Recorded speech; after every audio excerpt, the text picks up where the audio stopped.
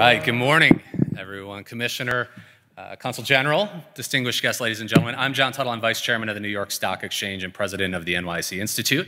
And on behalf of our entire team, a very, very warm welcome to the NYSE. We are particularly proud to welcome Commissioner McGuinness here today, and of course to partner with the European American Chamber of Commerce on today's program as well. So it's wonderful to see you all here at the Exchange. We love hosting events like this and programs like this where we can bring together leaders from the public and private sectors to share ideas, build relationships, but ultimately create opportunities as well. And as we look at today's agenda, it's timely, it's topical, it hits on a lot of the issues that investors, that businesses, and that regulators are thinking about here in the United States, in Europe, and around the world.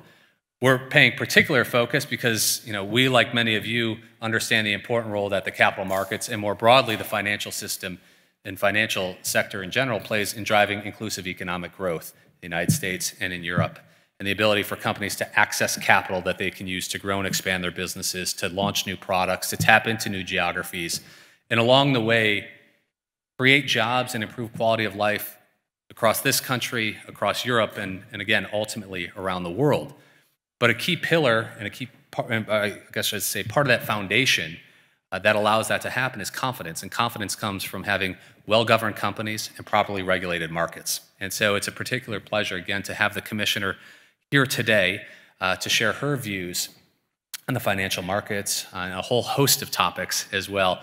And so without any further ado, I'll turn it over to our great friends from the European American Chamber of Commerce to kick off today's program. Yvonne? Thank you.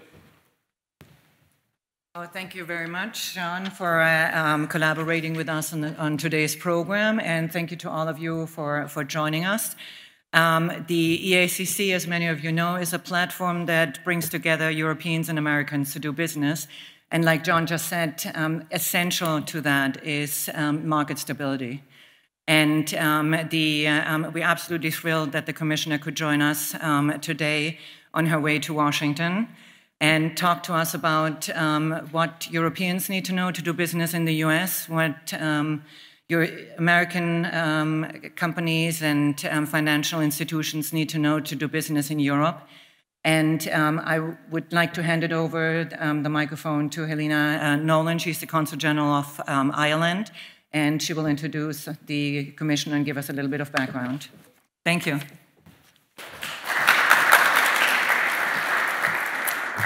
Thanks, Yvonne. Commissioner, good morning, everybody.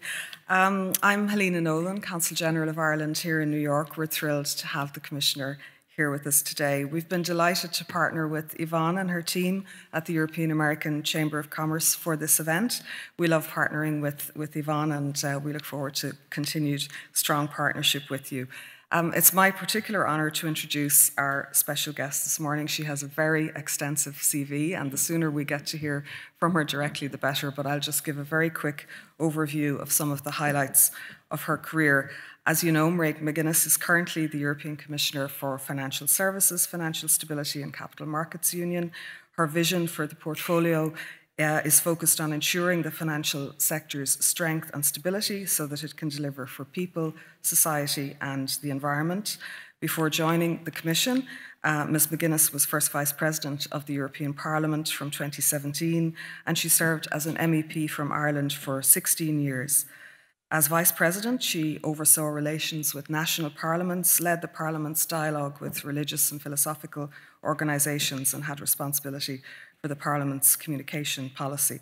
Of course, she's a wonderful communicator herself and was an award-winning journalist, broadcaster and commentator before her career in politics. But during her time in the Parliament, Ms McGuinness sat on a range of committees covering agriculture, environment, public health, budget, petitions and constitutional affairs, and her legislative work included leading for the EPP group on European climate law, the revision of medical devices legislation, and CAP reform post-2013.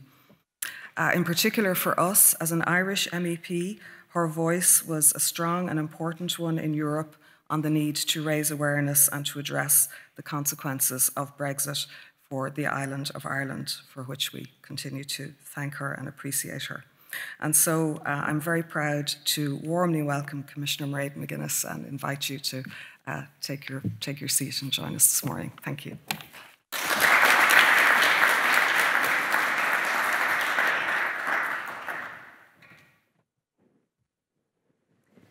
Can I just say, when they start about my CV, I'm wondering what bit should they leave out? But thank you for that. It was longer than I would have liked, because I'm older than I would have liked to be. So that's why there's a lot in the CV. Thank you. Well, thank you for giving me this opportunity to interview you. I'm Lauren Silva Laughlin. I'm the U.S. editor at REUTERS BREAKINGVIEWS, which is the commentary group within Reuters. And it's really wonderful to meet you. What a time to be live, huh? What's going on?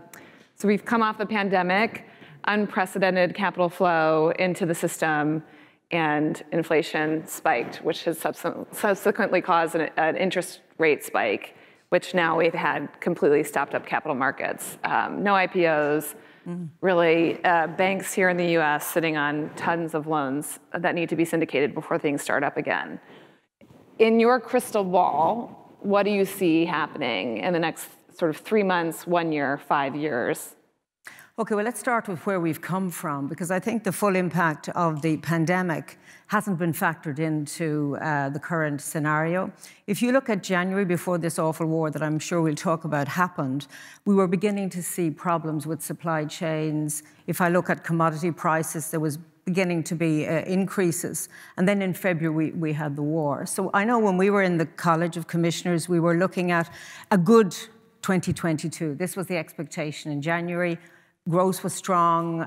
Everything looked like fitting into place. In fact, I think that we had anticipated that COVID would have had a much more negative impact, but our banks were resilient going into the crisis and helped during it. So we came out with a strong story.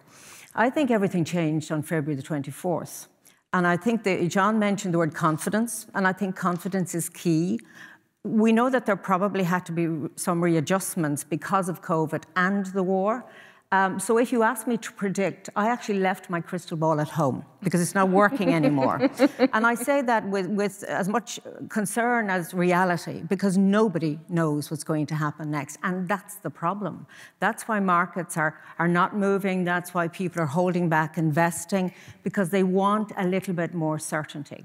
So let me just, as I see it, I think we need to repeat that we came out of the pandemic stronger. From a European point of view, we also came out of the pandemic learning lessons like it's important to act quickly and together.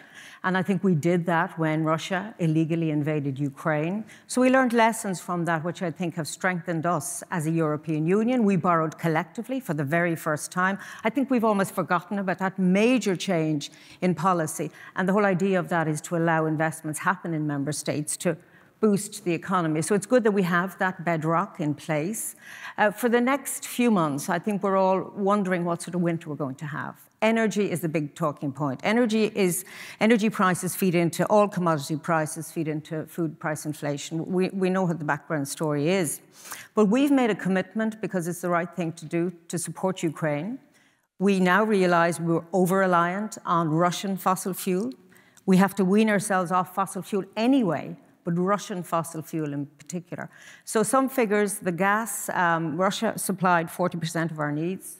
Up until we've now adjusted, it's less than 10% or 9% today. Big move. But that required us to go elsewhere, look for other sources of supply, LNG, including the US and other places, trusted partners, effectively. But all of this has impacted on price.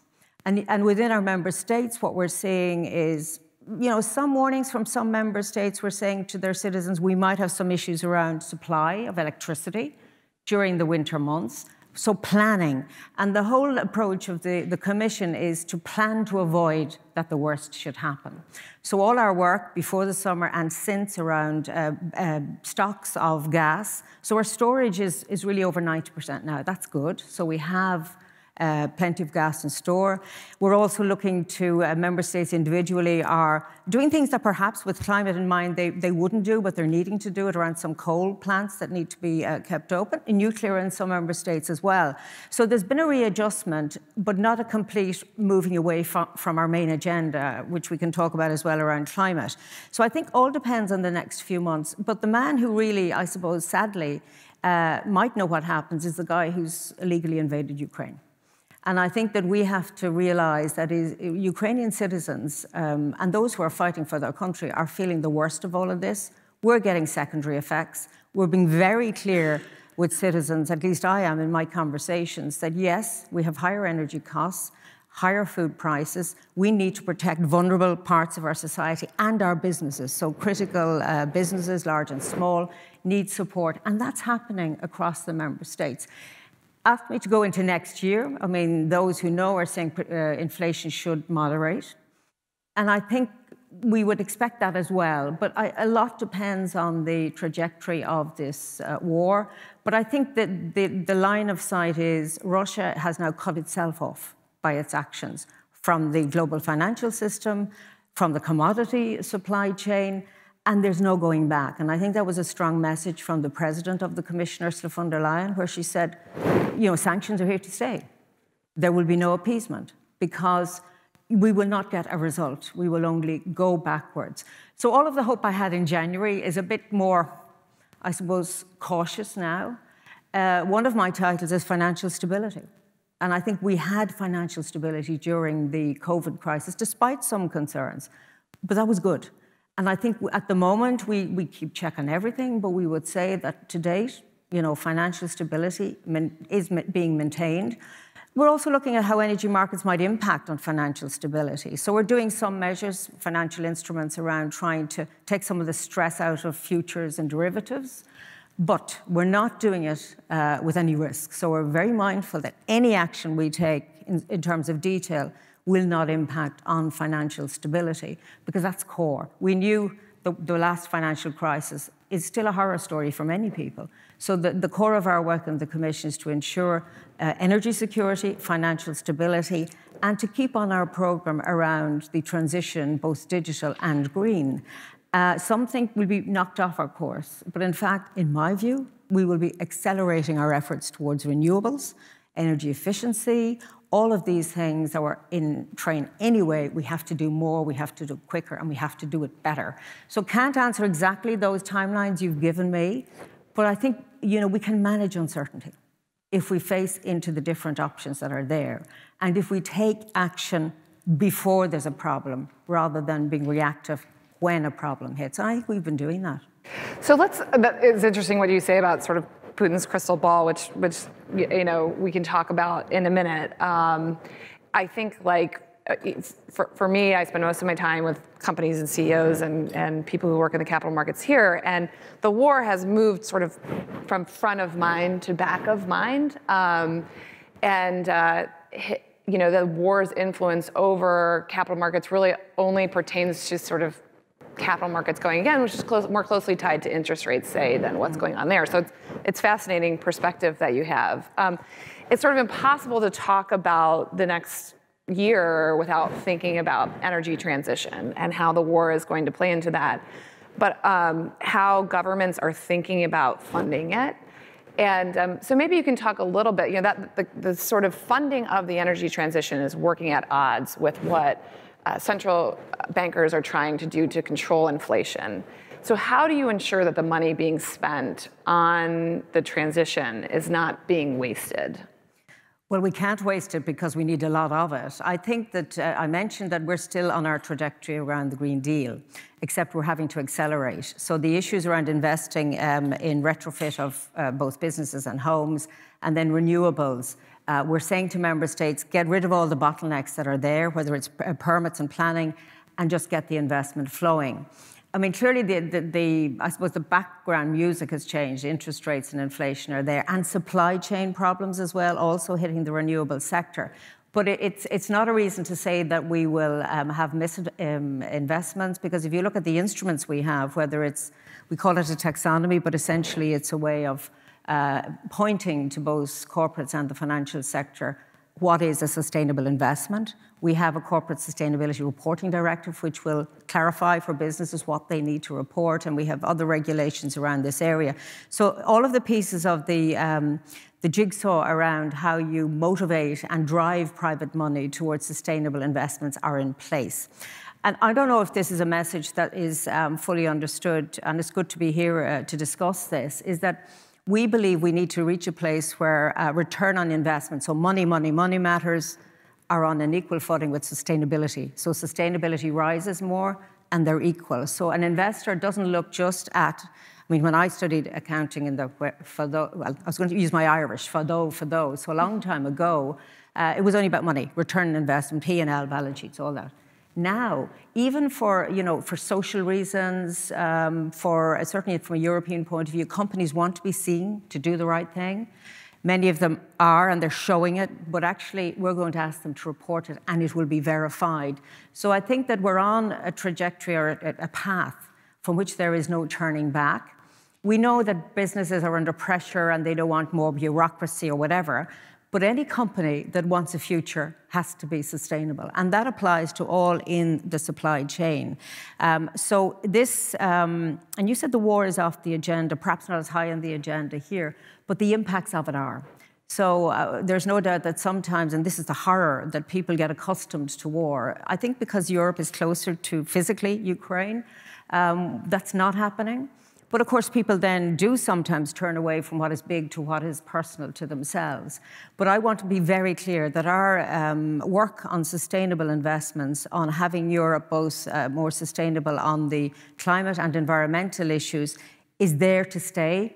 And all of the work, both of Parliament and Member States, is in that direction. There will be blips along the way. I think your question about how do you know that the money will be well spent? Well, for me, there's just a very big one-liner here. We have found that because of our over-reliance on Russian fossil fuel, we're very vulnerable. We did not have the resilience that we thought we had. So there is no choice but to build resilience. We talk about open strategic autonomy.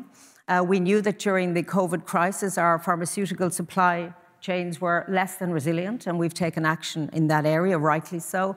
On energy, it's very clear that climate is obviously one of the reasons we're moving towards more renewables, but actually just for having more secure energy, we need to do that anyway. And I think that's fully understood, even if the circumstances are difficult. What I don't want to see is that private investors will keep the cash in the pockets or somewhere and not invest in the future. And that's what we're saying. That's our work on deepening capital markets. We're saying that to our banking colleagues as well. When we came out of COVID, there were those who had worked through it, had lots of money, and there was lots on deposit, but it wasn't being invested. So some of the work even for next year on retail investment strategies that we're working out, our digital finance area, is all toward this more sustainable future, regardless of the background that we now have. And lastly, maybe to say that, at the beginning when you looked at COVID, it looked like it was a nightmare, and for many, a human tragedy, a disaster of enormous proportions for which we were not prepared. So despite all of our sophistication, we actually missed something enormous, which is the value of public health. And I think businesses got it then, even those who may not want to think about sustainability or whatever, realize that actually you can be stopped in your tracks by a virus that knows no border. So public health is important.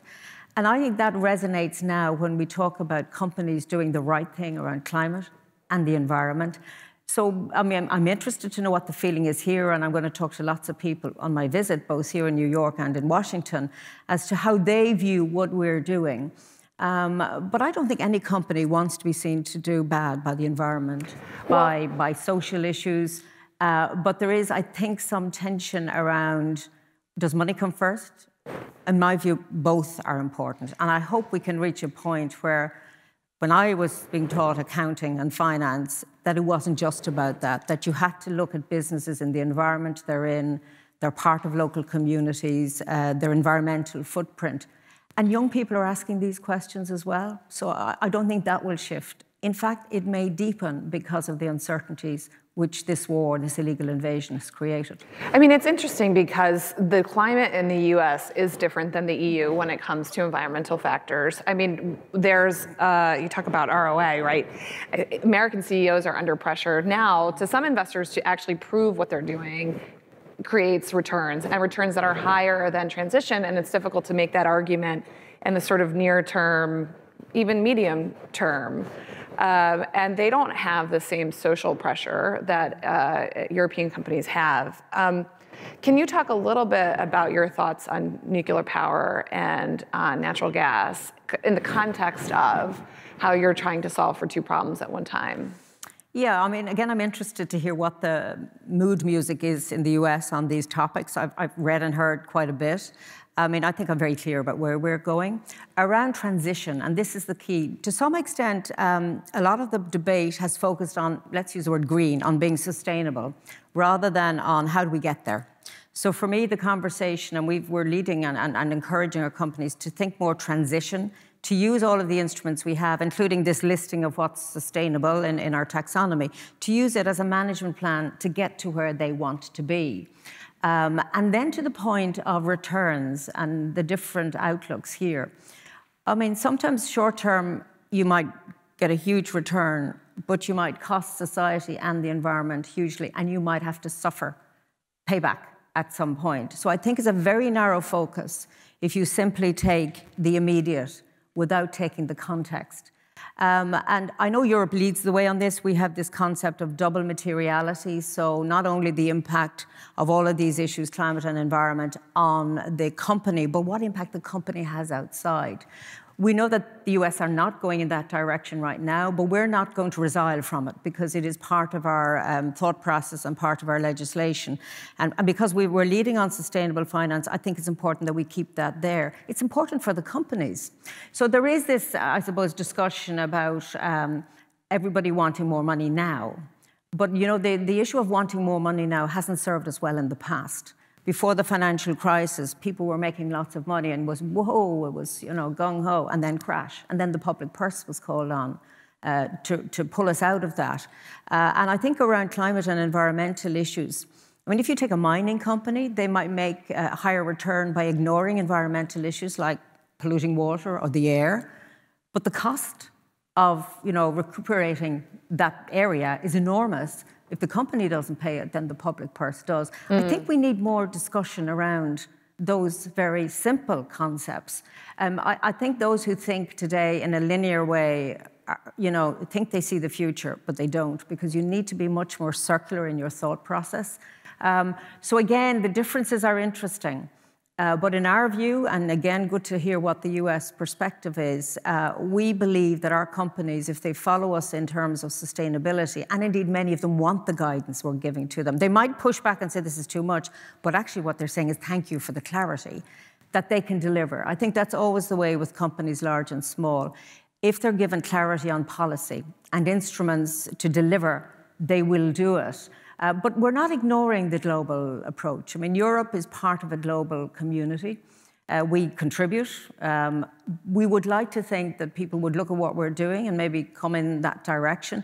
But we're also working at baseline taxonomies, if you like. So working with the international community so that we're not at a step.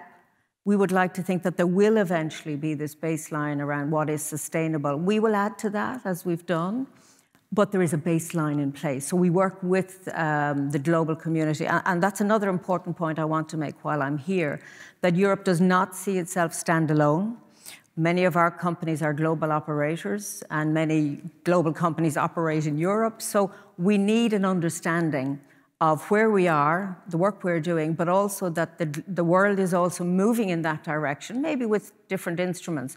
But the idea of us ignoring what happened this summer, where we had droughts and floods and incredible fires, is just untenable. And I think anyone in leadership roles cannot ignore what we're seeing.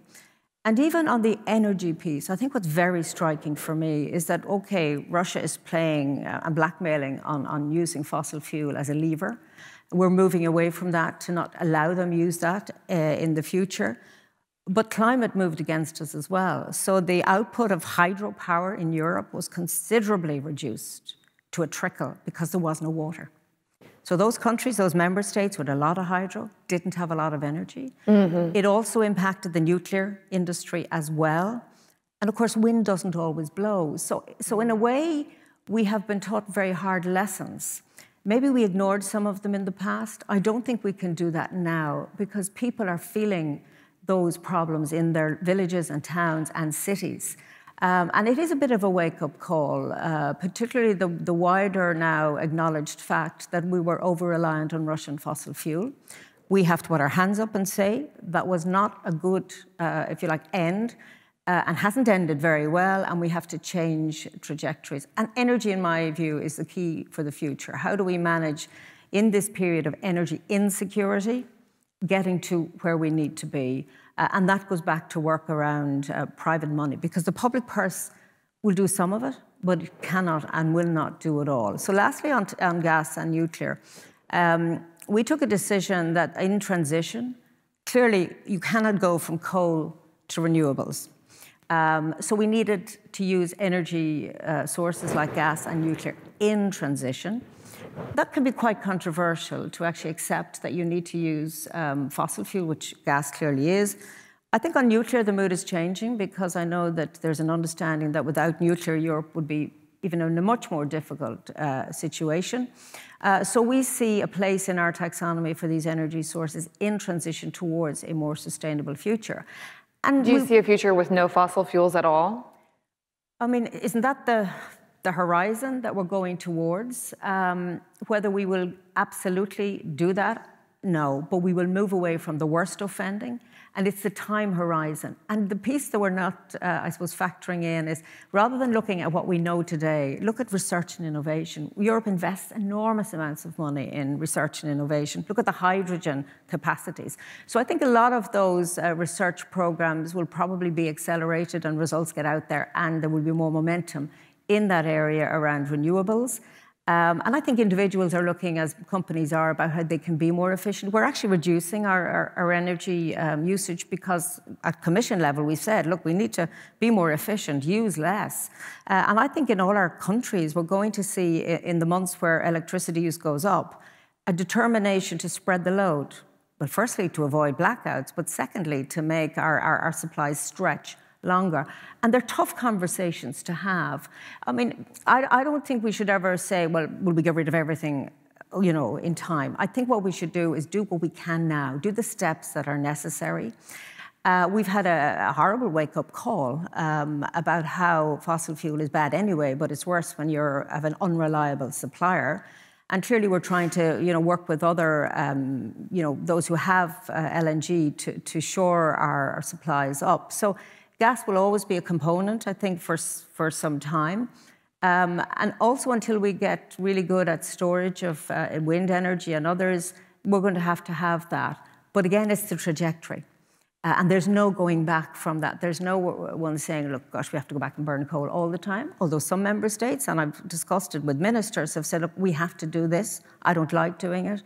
But the one thing that will cause us all problems is if we don't have a just transition, and if there is social, let me say it the other way, if there is no social cohesion. So if you break social cohesion around energy, I think you will have political instability. So I think all of us are being very clear about what the challenges are. Member states are doing the same. We're bringing people with us on this journey.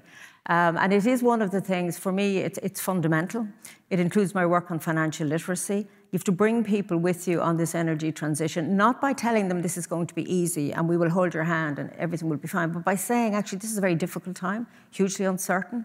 You're seeing it in the markets, it's everywhere. Those who perhaps think they know don't, and that we're trying to navigate in very uncertain times, but we're still navigating on our policy of green and digital, and sustainability is the core of it, despite these other deflections and bumps that we're hitting in the road. So I think bringing people with us on the journey is hugely important. Okay, well, let's pause there for a minute to get any questions that might come from I'm going to get to Russia sanctions next, so nobody steal my thunder on that. But are there any questions from the audience just on transition, Policy, green power. No, okay, great, I'll go. So let's talk for a minute then about sanctions, because of course, power plays an important part of this. Another sort of prevailing kind of consensus thinking here in the United States, which again, I'm not endorsing or saying is the accurate one, is that as the winter goes on, there's going to be less support for the war because people are going to start to get cold. And you just put in your sort of 8th, I think, batch of sanctions, and part of that includes an oil price cap to match the one that we have here in the United States. What do you think about that? And sort of how do you deal with what is an upcoming wintertime that then may pull some support for what the sanctions that you're trying to enact? Okay, to your first point about what if people turn away from the global to the local? Right. I think people always, think global, but think local as well. If you look at across Europe, there's very strong support for Ukraine. We're neighbours. Many of our member states in that neighbourhood are the best proponents of why we should support Ukraine, because they understand Russia of the past and Russia of the present. I think it's still possible for people to have that concern and to continue the support while all the while articulating their own interests, which is to have heat and be warm. I mean, the first people I would worry about are the citizens of Ukraine who are still there in that country, and what will happen in the next few weeks and months. I mean, it doesn't look particularly good as I wake up this morning, but they are very strong and resilient, so the least we can be is be with them. On the point of it being either or, I disagree with that. I don't think it's a question of that we cannot, assist in our own countries and citizens who are vulnerable, and by so doing turn our back on Ukraine. We do both. So we remain committed to our support on Ukraine, committed to our implementation of sanctions, including the latest package. And the reason we do that is this is how we show Russia that what they're doing is themselves cutting Russia off from the rest of the world. We're cutting them out of our financial system and our trading loop. And that will impact on their capacity, their economy and their war machine. And I get questions and people say, but it didn't work the first time. And I say, look, sanctions don't work overnight, they work over time. They work particularly well when you do it with allies, like Japan, the US, Canada, etc., the UK. And it is that joint effort that puts the pressure on Russia. So if you take issues like technology, I mean, Russia is a commodity exporter and a technology importer. You've had a brain drain from Russia. Those who do not want to be part of it are getting out. In terms of products and components, they're not getting those now, so any upgrade of their airlines isn't possible. So in a sense, and I've said before, you cannot disconnect from the global economy, and we're pulling the plug, if you like, and not be impacted. And there is strong support for our sanctions, despite the fact that there are consequences for Europe. And we have been very clear from the outset that our sanctions were targeted at Russia with the aim of hitting them hardest and effectively, but there would be consequences for Europe. So I think we've had that conversation. And lastly, to say that for individual countries, some already have had targeted measures for businesses and individuals. I think that will continue. What we'd like to think, though, at the European level, our work around a coordinated approach, and we'll know more about that later in this month, on energy generally is the way to go. And again, it's a lesson from COVID as to how we reacted. Maybe faltered in the beginning, but in the end, we pulled together very strongly. And I think that's how this will deliver as well. So I don't see it an either or. I think we can do both as long as we communicate effectively what we're doing. And then when we come to the ACE package and price cap, there's a lot of discussion around these price caps, whether it's oil or gas. So we have a mechanism in this last package which will allow us work with the G7. There's discussion around a gas cap. And I think what we're looking at are mechanisms and discussing with member state implications and consequences. So every time we propose something, we have to look at what are the consequences and think about unintended consequences as well. One of my roles is sanctions implementation. So later this month, I'll be meeting some of the top officials across our member states coming to Brussels to talk about implementation, to try and get a full picture of the amount of assets that are now frozen. We have some figures, but really we know that there is much more. So we're getting better reports from our member states and helping them. I mean, a lot of this is very, very deep and very new. So we have rolled out so many over such a short period of time that we have to help with detailed questions and answers for our member states so that they do the right thing. We're also looking at circumvention and evasion because, as somebody said, and I won't quote who, in war there are those who seek to profit. And we do not want to see circumvention either internally in the European Union or through third countries. So we're working hard as well to try and see what is happening out there around trade flows, on financial flows, on the role of crypto. So every time we move then to close some gaps. And I mean, it is really, I suppose, in 2022, to have to say that our world is more fractured, more broken than it was in January is tragic to say, but that is the case. And that's why it's very, very important that we are strong around sanctions and strong in explaining why they're important and why our support for Ukraine is important. Because those who believe that it could be otherwise, that we would turn a blind eye, I mean, I just think that would be unthinkable. And maybe interesting again to get the US perspective, because the United States are very strong on sanctions and on implementation. We're working very closely together. Strong on supporting Ukraine, because there are bigger issues at play here. The idea that a very large independent country could be invaded and territories just taken in 2022 is quite frightening. And if you travel, as I did, to the Baltic member states before the summer, I mean, there's where everyone should go, because you hear and sense their understanding of if we are in any way weak in our support for Ukraine, we are going to feel really, really severe impacts. And that's why we're not weak. I mean, I think the leadership shown by President Ursula von der Leyen of the Commission has been extremely strong, working with allies, working with Ukraine. Perhaps there was an expectation from the Russian side that this would be a matter of a few weeks and there would be capitulation. That hasn't happened. I think that's important. But equally, and you go back maybe to your first question about hopes and fears, I mean, I hope that the crystal ball wouldn't see this as being prolonged, but we have to be prepared for every eventuality and possibility. And that's why markets are definitely jittery, and we can see that around the world. But at some point, I think markets also factor in uncertainty. And I would hope that the uncertainty which we saw during COVID, which of a different origin, I would hope that at some point we would manage as well so that we reduce this instability because it really doesn't help us achieve those targets that I've discussed around sustainability and investments that are really, really necessary, including in digitalization. So we'll get to crypto in a minute because I do want to dig in on that. But quickly, to those who say that the policy that's been put in place globally, various policies against Russia have driven up oil prices and actually enriched the country. They've since come off. But what is your answer to that? Well, I mean, you don't have to be very bright to see that if somebody is pulling out of, and we're pushing them out of our markets for good reason because they're unreliable, to say the least of it, there's a consequence on price of energy.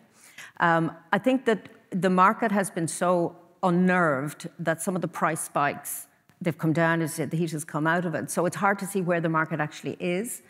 That is one of the consequences of what Russia has done. Yes, we've had energy price increases. Many of our leaders, and I will repeat it, are saying we are never going to go back to the era of very cheap energy. And cheap fossil fuel, in a way, doesn't help us achieve our end game, which is not to have fossil fuel in our energy systems at all. So I think, yes, of course, this is all impacted on energy. But just, I mean, our actions are one thing, and I think we've taken the right course of action here. But Russia was playing games with energy. Russia was playing games with food. When you saw what was the grain stores being trapped, and I see some concern about whether that is actually being as effective as it needs to be. So we're acutely aware about energy insecurity and global food insecurity, and we all have to act to make sure that those who are so vulnerable around the globe, and I've seen some reports from many countries, including Somalia recently.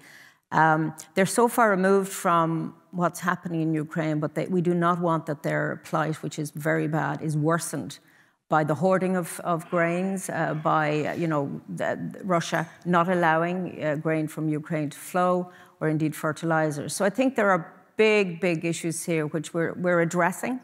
And we have never, ever said, other than the unreliability of Russia, its decision to switch off and on and whatever, to tweak with energy in a very significant way, of course, impacts energy prices. And that is just the way the world is today. So I don't think it's a question of we could have managed it otherwise. I mean, the other the option B, which I don't think would ever happen, is that we just continued as if there wasn't a war. And that would be unthinkable from our side. And the main export from Russia is energy. And of course, they've benefited from high energy prices.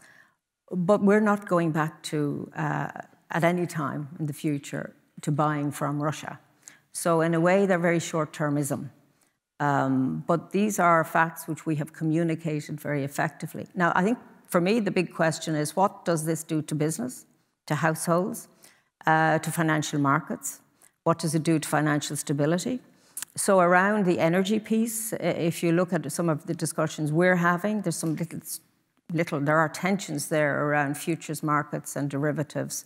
We're trying to ease those stresses, including circuit breakers and other mechanisms. So when I discuss this with finance ministers around the member states, they do want us to act, but they're also saying just our first priority is also financial stability, so that we don't allow energy issues and tensions flow into the financial system and cause instability. And I think we have to all be very conscious of that. So actually getting more information on what's happening in the energy space at the moment is really, really important, and we're doing a lot of work around that. But price is what price is. But equally, I think when we make announcements and take measures, it does impact the price in a good way, in that it comes down. The issue of price caps is how you actually implement, and I think that's a work in progress for us. It's a discussion amongst member states and indeed in the European Parliament. So we know where we need to be, and we're having these detailed discussions about the how, the why, and the consequences of. The other piece of our discussion is around electricity prices, which are linked to gas prices. So there's a big discussion here about how do we make the electricity market less, if you like, caught up in the gas price spikes that happen. So that's a piece of work that my energy colleague is doing as well. So, I mean, we're acutely aware of what's happening in the energy markets, how it might impact the financial system. And that's why, in fact, most of our main policies which were in place are as pertinent as ever they were, including around efficiency and renewables, and removing bottlenecks in that process, because there are many. So let's talk a minute about crypto, because you brought it up earlier, but also because this is sort of where money flow is moving, and it's very hard to regulate. In the U.S., the response to crypto has been, in my view, in two places. One, the SEC going after people like Kim Kardashian because they can't figure out how to regulate the market. And on the other side, you have law enforcement going sort of directly to crypto exchanges and cryptocurrencies and asking for them to give transparency, which they can decide to do or not, on where the money flow is and trying to follow it. And that's not easy. And they haven't really, they've had some fun stories, but they haven't had any, huge stories, let's say, about who they've taken down. With regards to Russia, right, you can sort of see how this becomes a market where money can flow and people can get around the capital systems that are being put in place individually. And more broadly speaking, it's nearly impossible, it seems from where I'm sitting, nearly impossible to regulate on a global level. And that's really where the regulation has to happen. So how do you think about that? You have policies put in place where you are, but really you're sort of beholden to policies elsewhere too, and global coordination on those. Okay, I like your term fun stories in crypto. There's some horror stories in crypto. Horror. I mean, we haven't discovered I guess what I'm saying is we've seen stories of people taking money and they're amusing, but like there are horror stories. We just haven't captured them yet, and that's a problem. But they're there. I think a few points around crypto, because the more I know, the less I understand, frankly. Crypto arose, in my view, from those who wanted not to be in the regulated space. So a parallel system where you could have your own currency way of purchasing that wasn't impacted by bothersome people like me or people here in the US. The problem is the extent of it is such that we now realize that if we allow it to continue unbridled, and I think of the Wild West analogy here, that you could have financial instability problems. So there's a duty of care here that we don't allow that happen. How we do it, we have a piece of legislation, markets in crypto assets. We talked all the time during that process, and my colleague Paulina is here with us. We talked to our US counterparts all the time so that there was a full understanding of what we were doing and why we were doing it. And we now have a legal framework in place, so around regulators, around details about what is it that you're actually offering and what are the protections there for investors. Every time I talk to people about this area of crypto, I think of young people. I'm not sure the average age in the room, but it's looking youngish until I walked in, maybe. But it is interesting. If you talk to people who've been in the financial system, who have a career in it, and those who are just dabbling in crypto, there's a very different mindset. And maybe dabbling means gambling. And this is where I think we've crossed, if you like, the path where we've now said to crypto operators, you're actually now part of the regulated space here. You're no longer operating as you would wish. And I think recent events have shown how timely it was with our proposal that we were there.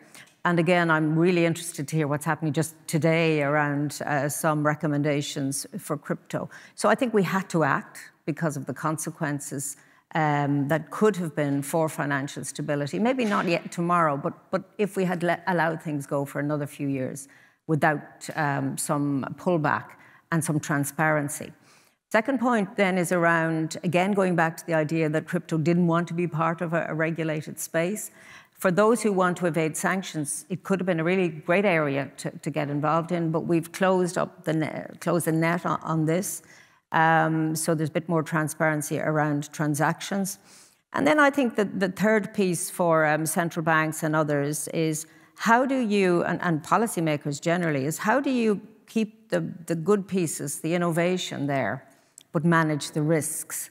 And there's always a concern amongst those who innovate that they get pulled back by regulation. And my view is, yeah, exactly. That's why we do it, so that you at least take a breath and allow the good pieces of the technology behind all of this to move forward. And we've done that with pilot projects and other ways. So what our strong message in this area is around, yes, the innovation will come. We don't know where it will lead to, but we want to be aware of it. We want to understand what's actually happening there. And we want people who invest in crypto to actually know what they're doing, that what goes up actually can go down, because I think there are some who thought it was a never-ending, one direction only. There is a lot of discussion around, and I've made this point before with my US colleagues, we need global coordination on this because crypto doesn't have borders or boundaries. So I would hope that the work we're doing, and we're very, as I said, working with others globally, will be fully understood and be part of a wider movement to bring crypto into the regulated space. We're not banning it. I think that's important. So we're not saying it's bad, it has to go. But we're saying we need to know exactly what's happening there, and we need to make sure that there's responsibility for those behind it, that if they're making claims, whether it's stablecoins and others, that they can verify it, and that our regulators will be able to check as well. One of the things about law and legislation, and I was a long time in the European Parliament and now in the Commission, is the rate of change, I think, in the financial system around technology is breathtaking. And it's how do we keep our rules up to date, relevant, future-proofed. And that's a lot of our discussions before we make proposals is around that area of not stifling what might come, because a lot of it could be very positive, but not allowing everything to just wash over because of the risks to those individuals. I mean, I do think if you look at influencers and where people are taking their advice, again, if you look to a younger audience, they may not be reading, and I won't name the papers, but what's a paper? Somebody said to me recently, what's a newspaper? But they're getting it from influencers and social media. And I think we need to be mindful of that and have an eye, as some are, to who's making these claims, how much they're being paid, and whether those who are taking the advice fully understood what was going on. I mean, when it comes to trading, like payment for order flows or inducements, all of these things, again, it's about how wise are those who are actually investing. One of the things I keep saying to my team, and they work very well with me on this, is that those of us who had some financial education in the past are at an advantage to those who've had none. And in a fast-moving financial area, we need to make sure that we can talk about money. You don't have to understand the entire financial system in and out, but you have to be confident to ask the right questions. And I don't think we're there yet. And I think that feeds into disadvantage and vulnerability. And I think particularly in an era where things move fast. So we're working with member states and the OECD to try and get more talk about money, and let people have more control and ownership so that they can make their own decisions about where their pension fund gets invested or how they save for an education policy, and that they will understand that there is no such thing as free. It's interesting that the next pump and dump scheme on the crypto market comes from influencers influenced by Kim Kardashian. I suppose it's amusing. I'm not sure how we're doing on time, but maybe I'll open it up again one more time for audience questions. And oh, good, we have a couple here.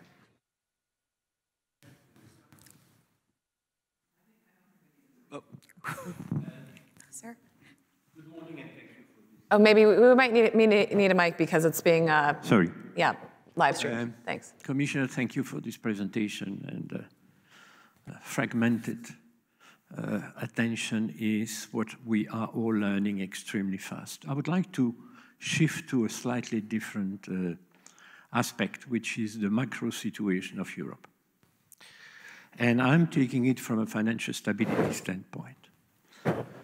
We are seeing, as you probably saw, that the Federal Reserve has been in the last stress test singling out JP Morgan, Citibank, and Bank of America, which are not the smallest banks of the country.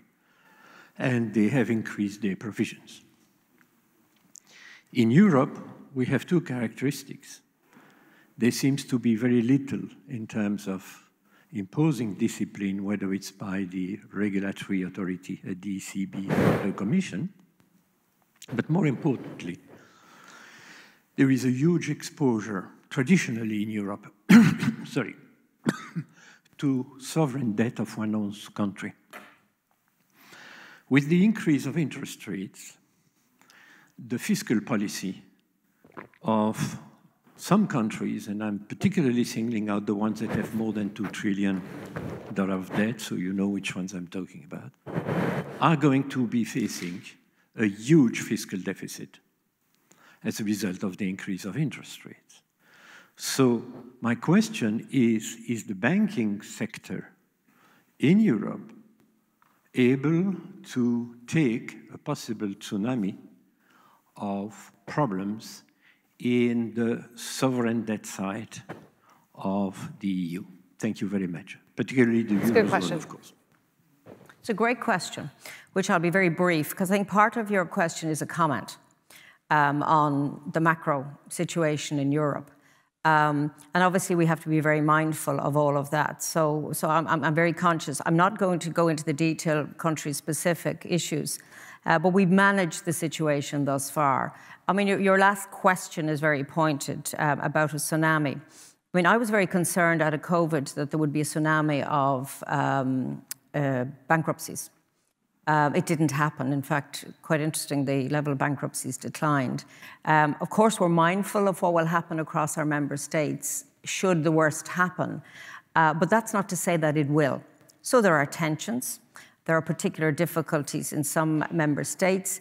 And I think I will go back to John's remark on confidence.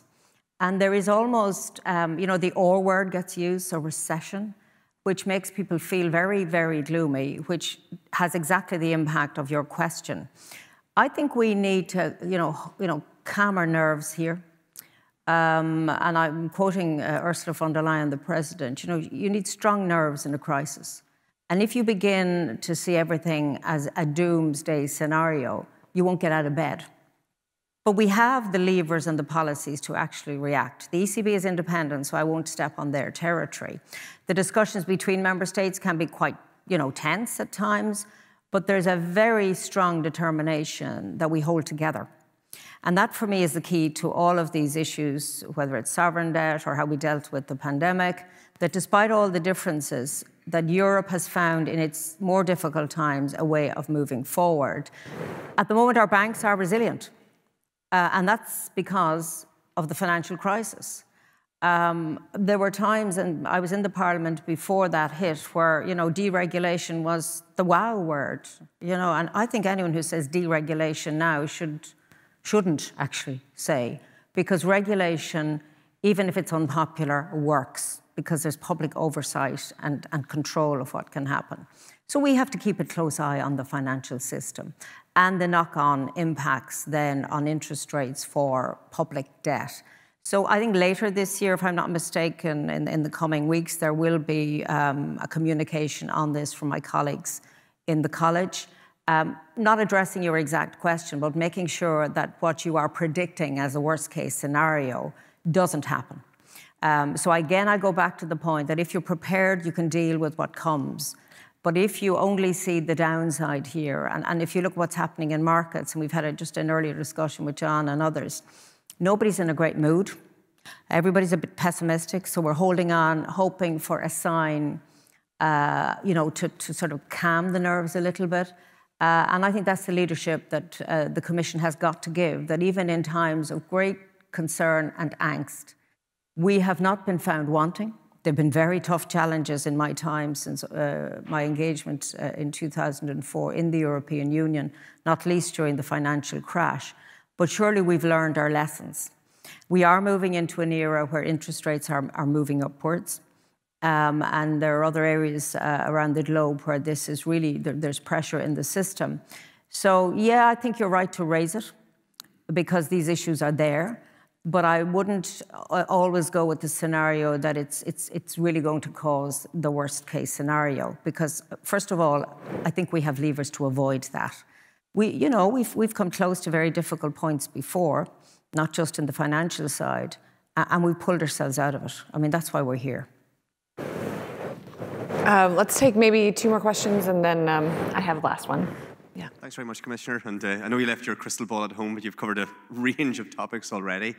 You talked about the intended consequences of Russia's actions in the Ukraine in terms of the energy crisis, food crisis, and how that sort of fed into other issues like the cost of living and emerging from COVID.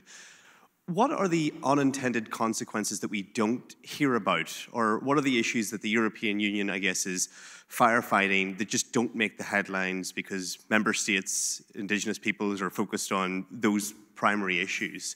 What are the issues, I guess, that are sort of like below the radar but ever present because of these actions? That's a weird one. Because I think the ones we've talked about are big enough to maybe mask other things, but the ones around food and energy are crucial. I mean, I don't know if there's anything else that makes gives me sleepless nights. I have to say that January, before the war, and I think we need to be mindful, there were indications that commodities were moving up. Anyone who was following this, and I was following it closely, I live on a farm, I was watching what was happening and wondering, gosh, is this a sign of things to come? And it was. It's just, I think the impact has been accelerated. I mean, personally, I think global food insecurity is something that we all need to work very hard on. Those who are privileged to eat 3 times a day or more have no idea of what it is to be hungry. I come from a member state where even though the land was rich and there was food, there was famine. In the late 1800s, and indeed people came to the US because of that. So I think that the nexus between energy and food insecurity is there. We're working hard with countries around the world to avoid that it gets worse.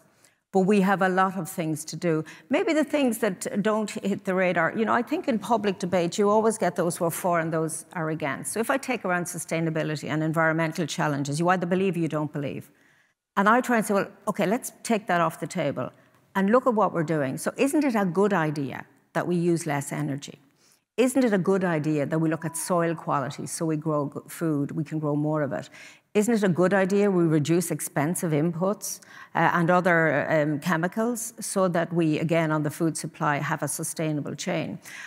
I think there's no focus on the good that's happening. So the bit that's under the radar, actually, is people are responding. Whether it's in Europe and elsewhere, there is a lot of work going on, and we need more around research, innovation. I'm a great believer that there are things we haven't discovered yet that will help us enormously, and translating that research and innovation into practical application. And I think, I know one of the observations I've made around food, because I'm an agricultural economist, is that there's been a row between conventional agriculture and organic, a false kind of narrative. You're either for one and against the other. My view now is, given the way the restriction on fertilizers and indeed the cost and availability, you're going to see techniques used in systems, used in conventional, because they work. So I think that underneath all of this really high-level concern that we've discussed here this morning, you know, at ground level, people are doing things in their own way to respond as they can. So we have to look after the big picture, but also be mindful that underneath that, people are taking action, including reducing energy. We've seen that. I mean, you can see it across Europe. So I don't know if that answers your question. And if you have anything that I should be aware of that I'm not, will you please let me know, because it would be helpful. I'll grab you over a coffee. Do we have time for one more here?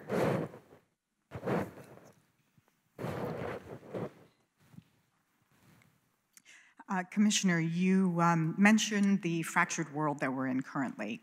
After the financial crisis, we had to restore trust, and I'm interested to get your thoughts on where policymakers now need to be focusing.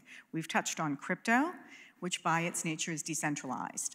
We sit in the middle of a highly respected, trusted, longstanding financial institution. We have worked hard to restore trust in our institutions after the financial crisis. We now have a wave of new situations that are creating a lot of uncertainty for us all. So MICA was a great step forward in creating clarity, transparency around these brave new technologies and markets. But where do you see the focus needed next? We need cooperation clearly at a global level for all capital markets, but particularly for these new ones. So could you give us some hints on what you think World Bank, IMF, all the policymakers should be thinking of next to restore and bolster trust? Okay, I think I wouldn't take trust from the top of the agenda. I think, you know, trust is restored, but it can be easily broken. And we saw that happen. And indeed, I think that's why we have crypto, because there wasn't trust in the regulated, so-called regulated system. So never take your eye off that ball. I think if you look at what has happened in our banking system, for example, or in the financial world during COVID, I mean, there's been dramatic changes. I mean, physical infrastructure is not important. For me, the big issue is cyber resilience, which we didn't discuss, but I'm glad you've asked this question. Because if you look around what has happened with some incidents on pipelines, physical infrastructure, that's pretty scary. If you look at the cyber attacks in some member states' healthcare system, that's pretty alarming.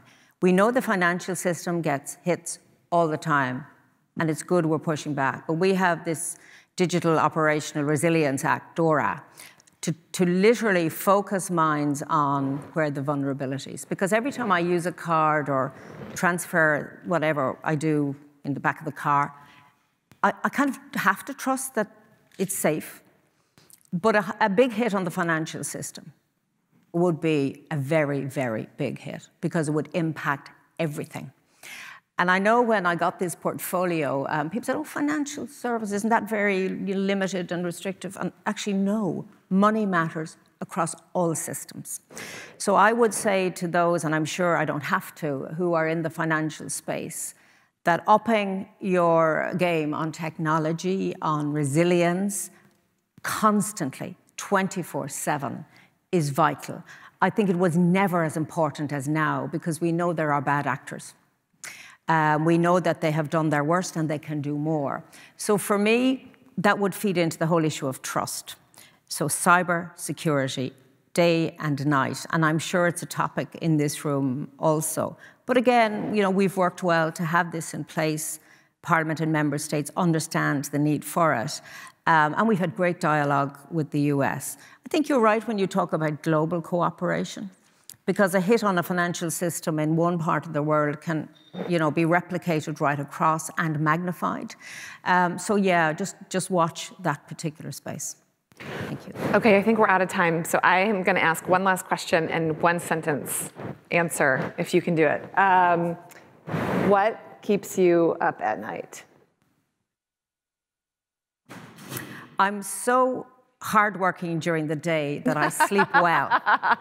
Oh, actually, what kind of kills the day for me sometimes is if I look at the news feed too early in the morning. Oh. No, I think for all of us, these are difficult times, frankly. I think that was one sentence, so I can blab now. These are very difficult times. But I also recognize that some of us are in a position to act, to innovate, to think, how do we help ourselves get through these crises? Sometimes when I hear the word crisis in the developed world, and I look to what's happening in other places, I say, crisis, what crisis? We have a crisis in vulnerable communities in Europe, and indeed, I'm sure, here in the United States. And I think the issue of inequality is really something that we need to address, because it's wrong anyway that people don't have what they need in terms of the basics, whether it's around food or education or heat. And I think Europe is strong on that, so this just transition piece is really important. Maybe I'll finish on one key point for me is knowledge is power. The more I work in this area, the more I realize most people don't have enough knowledge or haven't the confidence to ask their advisors, what am I paying for? What am I paying you? What do I get out of this? So I hope that when I finish up, and it's coming soon, toward the end of 2024, that I'll have said this often enough that people will begin to listen and say, money matters. We need to talk about it, demystify it.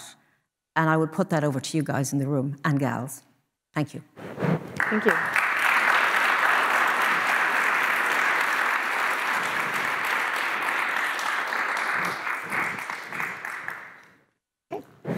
So what keeps you up at night?